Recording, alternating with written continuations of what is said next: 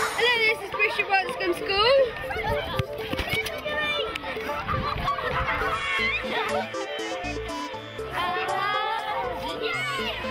We had a new computer suite about 18 months ago, which the children loved, and they still do. But then we bought some DigiBlue cameras, and that opened up this massive whole field of the children actually making films rather than just being the adults. And they absolutely loved it.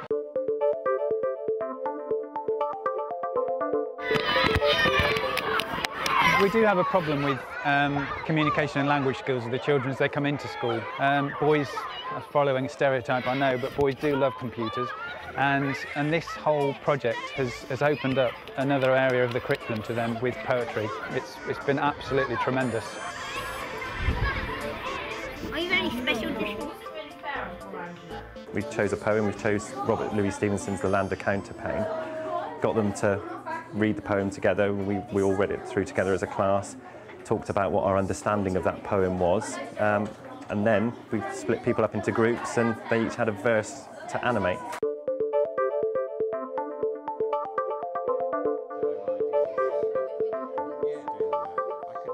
They were really chuffed with it. They've got such an immense amount of pride in it, and I think I got it on camera there the first time they actually watched the poem, and they were really, you could see from their faces, they were really chuffed with what they'd done and what they'd achieved.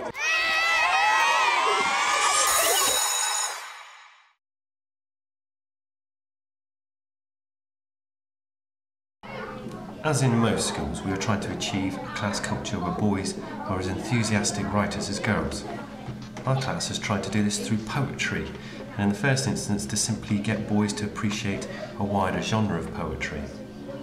The poem we chose was The Land of Counterpane by Robert Louis Stevenson. The children's challenge was to make an animation using DigiBlue of a verse for this poem.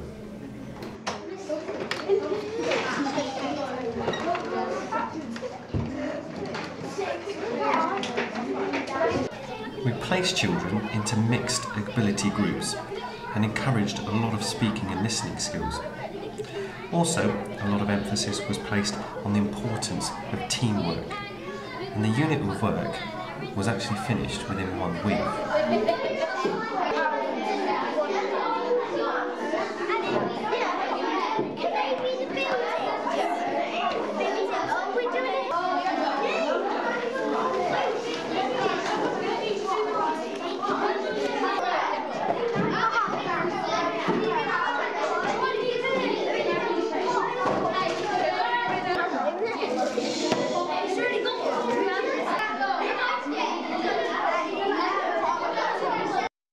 The Land of Counterpane by Robert Louis Stevenson by Class 9.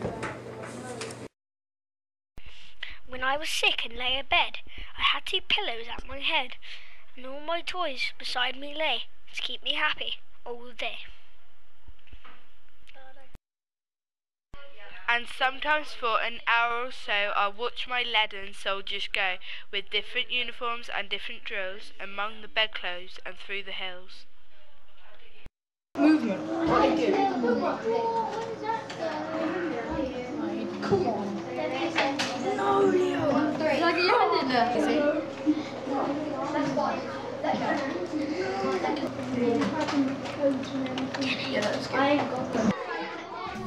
As well as DigiBlue, the children were given the opportunity to use a free program called Audacity to record and manipulate their narration. I had 2 pillows at my head, and all my toys beside me lay to keep me happy all the day. Bedclothes and through the hills. I've set my ships and fleets all up among the streets. I brought my trees and houses out and planted cities all about. And sometimes sent my ships and fleets all up and down among the sheets. I brought my trees and houses out and planted cities all about.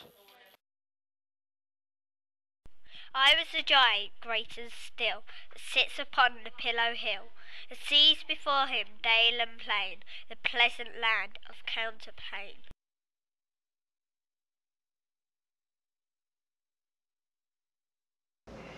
When I was sick and lay in bed, I had 2 pillows at my head, and all my toys beside me lay to keep me happy all day.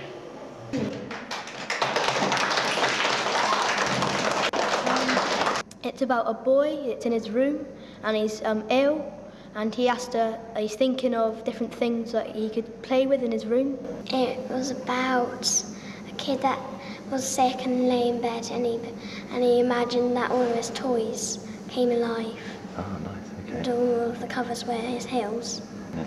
Well, he was like, he was sick and he was in bed, and he had all these toys beside him, and he made cities and played with all these toys. Different. It's not like the poem like about the winter or something. It's just about somebody sick in bed playing with his toys. Depends what poems they are. I like really funny ones, but I don't like just the other one. I don't really like poetry. Poetry's okay.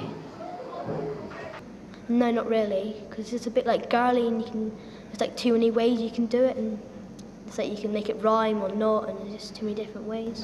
I like comics and football magazines. Went better than I thought it was going to go, actually. Because Toby, Jordan and Jade done good with the train and that. Me and Beth was making the scenery, or the carpet and that, and then we made the set and like all the trees and the sun and that.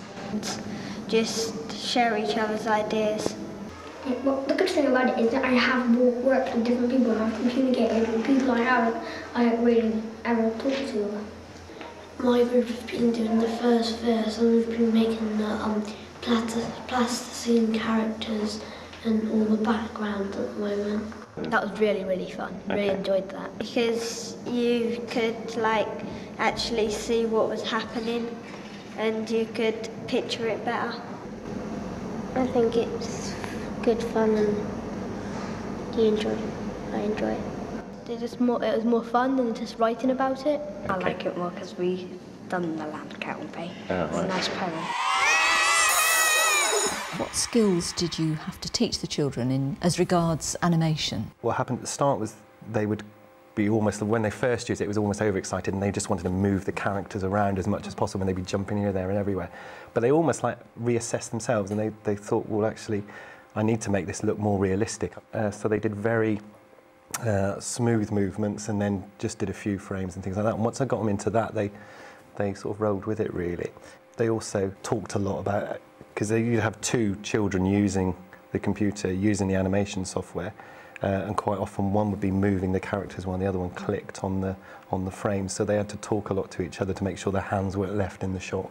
You could see they were making lots of eye contact and things like that. You know, they were actually listening to each other. Sorry, Stu, but you also said that it was great that the children who often were taking a lesser role in the leadership were actually now coming forward and And you know, regardless of whether they were a boy or a girl or an able child or a less able child, it was very inclusive, and it got them all into it, really.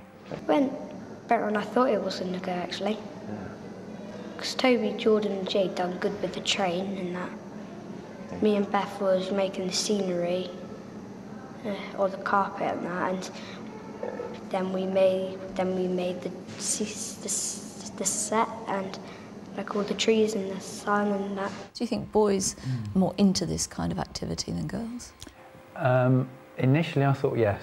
I thought this is going to be something that's going to capture the boys, it's really going to enliven their poetry aspects. I think watching them make the film, it was possibly the girls that came to the fore. I think that they were able to show to the boys, look, we're as capable as you are at doing this, and actually we've got some fantastic ideas. And the boys then took on the girls' ideas, and it really helped their collaboration. Yeah. It was a really, truly collaborative thing, in terms of boys and girls, but also mixed ability groups. I didn't really like poetry. Poetry's okay. No, not really, because it's a bit like girly, and there's like too many ways you can do it, and it's like you can make it rhyme or not, and there's just too many different ways. Listening to the responses from the children was fascinating because they were able to take an abstract concept, which is what they were finding confusing. They mentioned that it was too big a thing for them to encompass the idea of rhyme and lines, the number of words you need in a line, whereas this way they could channel it down and they could have it instead of this abstract, amorphous thing, it became much more controllable. And by seeing the visualisation of it, it made that image in your head onto something concrete that they could work with. I think we start at the wrong end as adults. That's our problem. And we need to go all the way back to where the children are and go from the very beginning. So we're trying to get all that excitement going, that enthusiasm, and we're trying to sometimes go too fast and start deconstructing everything for them. And sometimes children need to just be immersed, they need to be dropped into it and immersed into it to start to feel it. And then we can help them take it all apart. And I think that the video, the green screening, the DigiBlues, it allows them that time to see it as a whole and then start to take it apart and help to make sense of it.